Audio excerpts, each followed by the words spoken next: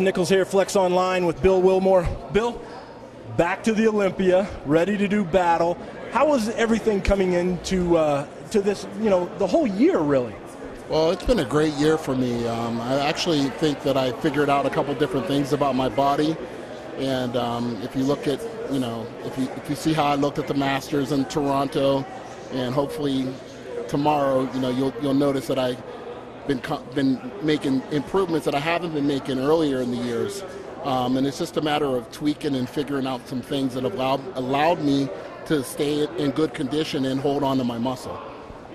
One of the things that I noticed this year is we have a bundle of guys over 40, and it seems like these guys are not only over 40, but all of them are maybe at their all-time best, or some of them are for sure at their all-time best. They've added a lot of size. You appear to be much bigger than you was even at the Toronto Pro. Yeah, it's crazy. I mean, I'll tell people all the time, one thing really that's important is as you get older in bodybuilding, you just have to be smarter.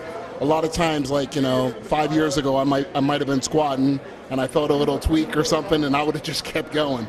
But now you're like, okay, let's make it through this battle so we can actually have the next leg workout and keep improving.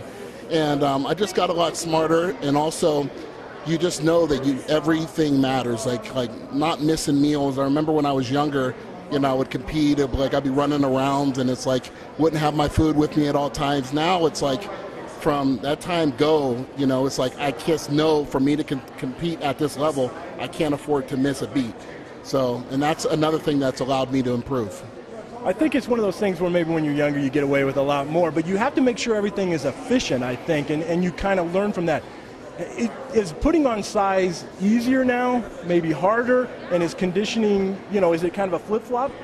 Conditioning actually has never really been a problem for me. It's been more of a matter of getting that combination together of coming in shape and not sacrificing my muscle to be in shape. And I feel like, we've kind of really got that down now. So now it looks like I'm improving more because I'm allowed to, because I'm holding my muscle more into the competitions. I thought at Toronto you looked spectacular. I thought your conditioning is good. It's always good.